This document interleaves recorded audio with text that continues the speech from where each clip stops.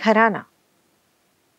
Gharanas of Khayal are socio-cultural groups of Khayal musicians, with each group being held together by a common stylistic and approach to Khayal, its performance and aesthetics.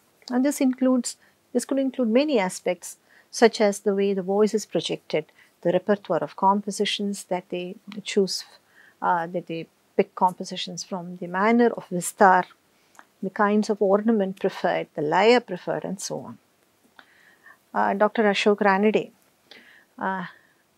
has said this in an essay that Gharana म्हणजे शिस्त एक निश्चितपणा, that is it is a discipline. It's a specific manner of approaching the art of presenting ragas, which gives a well-defined place to all elements in the world of Khayal. And this is Gharana. It is Gharana, he says, is a samyak drishtikon, that is, it's an all-encompassing perspective, a view and an approach. So, while within each Gharana, one can discern a consistency in how ragas are presented, there is considerable divergence across Gharanas. So, Gharana makes for both variety and sameness.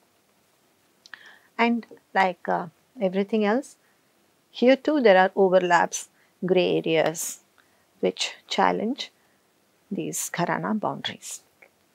The world of Khayal has been defined by Gharanas in critical ways. Gharanas have commanded fierce loyalty from performers and listeners.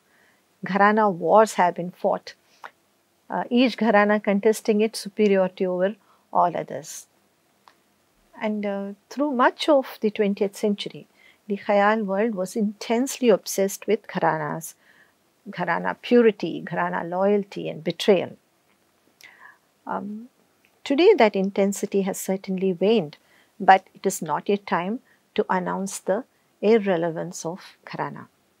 The word Gharana derives from the word Ghar, which means house. Historically, Khayal was practiced by court musicians, that is musical families attached to various courts in North India.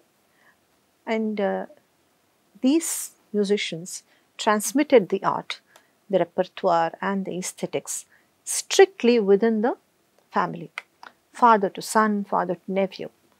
And it was a closely guarded secret. It was guarded like a very precious possession. And it is understandable because the livelihood of these musicians was precisely this, the fact that they had this repertoire and that they could sing ragas in this way. And so it's understandable that they did not want to share it with outsiders. But around the end of the 19th century, outsiders also started gaining access to this music. It is well documented, for instance, that the Gwalior royal court, the Sindhyas, who were the patrons of the Gwalior Gharana masters Haddu and Hassu Khan, they asked them to teach this music to students outside their family. So Gwalior Gharana is regarded the mother of all Gharanas. Most other Gharanas directly or indirectly stem from Gwalior Gharana. And here it might also be mentioned that there is an older Kawal Bacche Gharana.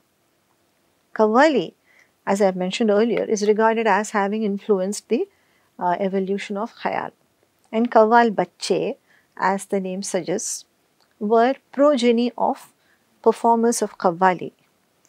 These people also performed Khayal. And one Bade Muhammad Khan of this family, Kawal Bacche Gharana, he had a deep impact on the crystallization of the Gwalior style itself. Musical lore has it that the founders of Gwalior Gharana, Haddu and Hassu Khan, they listened to Bade Muhammad Khan's music secretly, because he wouldn't teach them directly, but they listened to his music secretly and incorporated elements from his style to, then fashion the Gwalior Gaiki or singing style, which then became which then was promulgated elsewhere.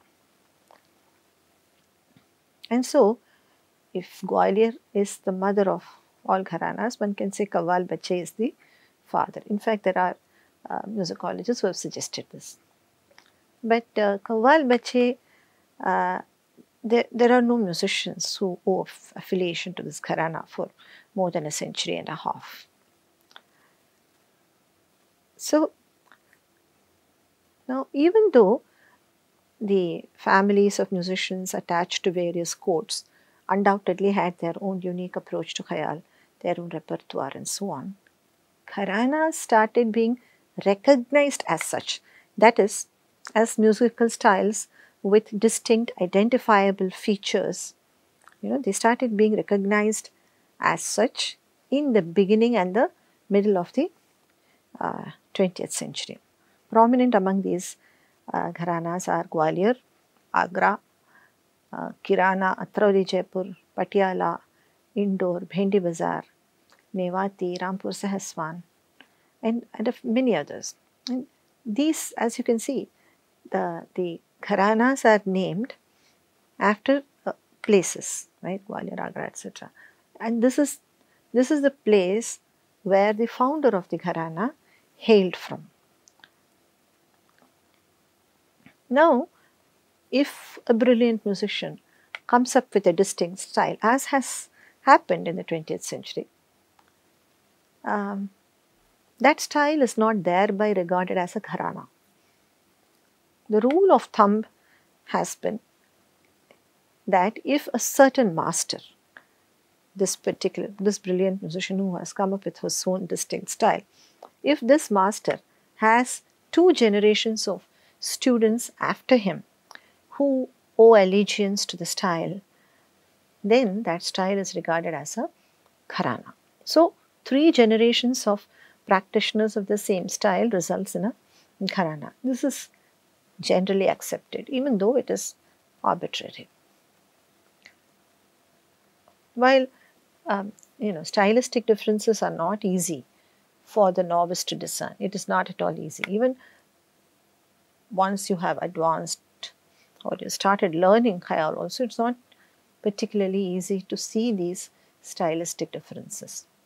But they are a matter of great importance to the aficionado and obviously the performers themselves. So some of the important aspects where we find stylistic differences are sur, that is, how are the swaras intoned? Is it an aggressive? Is it with an aggressive voice with broad strokes? Or is it pinpointed and delicate? Or is it something in between, natural? How vested is the style in the bandish? Now, this is a very important criterion.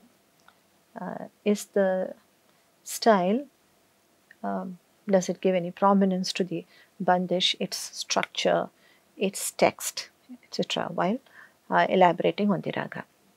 Is the bandish a critical element or one that is used for most part as an anchor for raga vistar? Then you have laikari also. What is the role of rhythmic play? These are only a few broad aspects. Now, Srijan Deshpande will take us through a few Gharanas and discuss their important stylistic features.